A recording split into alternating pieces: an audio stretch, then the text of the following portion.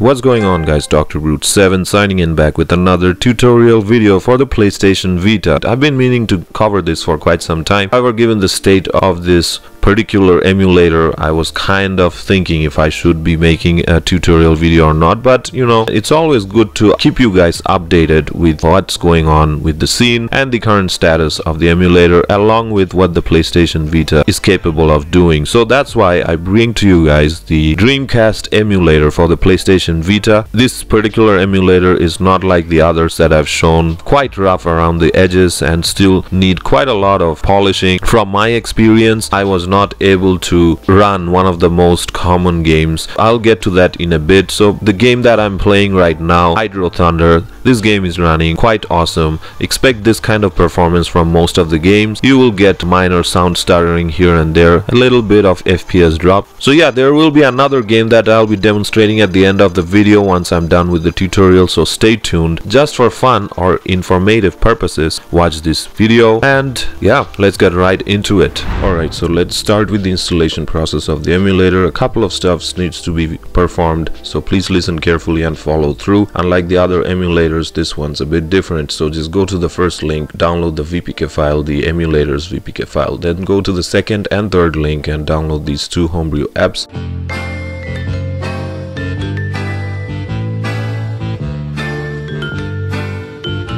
After all of those downloaded, connect to your PlayStation Vita using Vita Shell, and you can paste all of those three VPK files onto the root of your SD card, or if you have a specific folder, you can just copy and paste it over there. Install Flycast by pressing on X and just following through the on-screen instructions. Do the same with the other two VPK files, Auto Plugin and Shark Breed. Exit out of Vita Shell. First, head over to Auto Plugin 2, go into Vita Plugins, install plugins. First plugin that you're going to install would be Bridge by the official Flow. Second plugin would be FDFix by the official Flow, or Repatch by .tb. So you can install either one of these two. Make sure that you do not have both of these installed, otherwise it's going to overlap and create a crash. Exit out of Auto Plugin 2, restart your PlayStation Vita. Over to Shark Breed, let it perform the on-screen steps.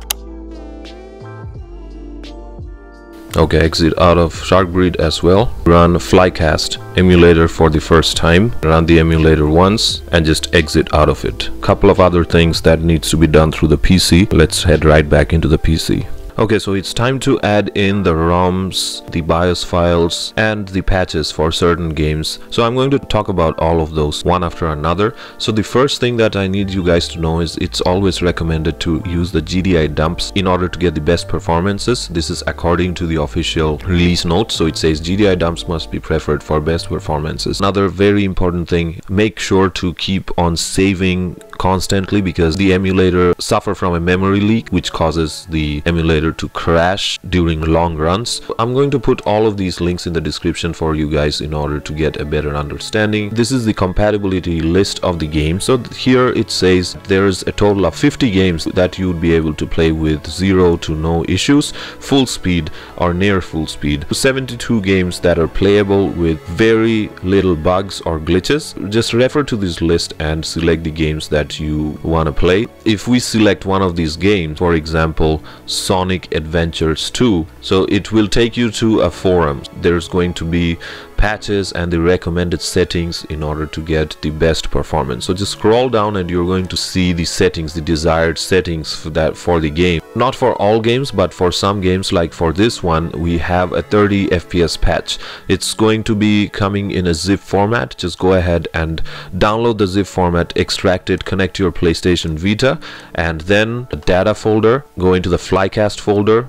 Inside the Flycast folder, go into the subfolder, data subfolder, and this is where you're going to paste the patches after creating a folder named patches. For the games, like I've said, these are the ROMs. Always make sure that you have these games under GDI format, like I've stated. And for the BIOS files, you're going to paste it here inside the data folder as well. There is another link which I'll be putting in the description. It will give you the suggested settings for the emulator. It's just a one-time thing. You're going to set these up just once and save it, and this will apply for all the games. So yeah, I'll just run through all of these by showing you guys through the emulator itself. So on the emulator, we're going to go into settings. We're going to first set up the directory, the content location, add from UXO. We're going to look for the data folder, after that Flycast, and then select data, and then we're going to finalize it to select current directory. Head over to controls. The only one that can be configured would be the PS Vita controller at the very bottom. So I'd like to select all of the other ones as port Bs, except the one that we're going to map. Everything is pre-configured except two things, left trigger and right trigger. Go ahead and touch on the left trigger. I'm going to set it to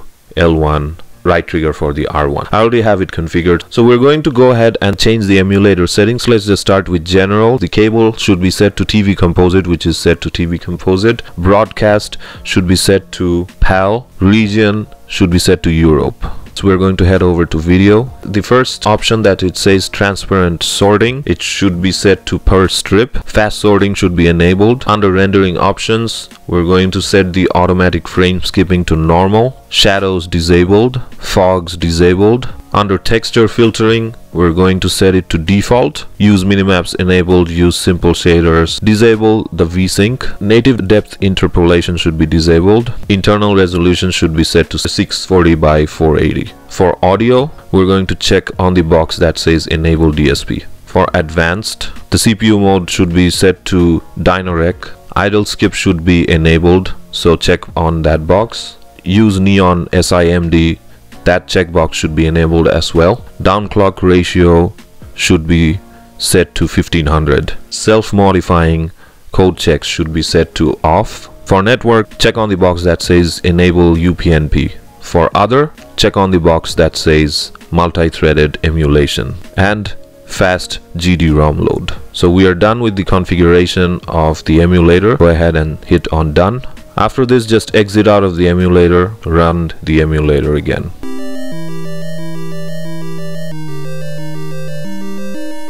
Alright, minor hiccup guys. Sonic Adventures and Sonic Adventures 2 apparently doesn't run, just for me. You did this. It's all your fault.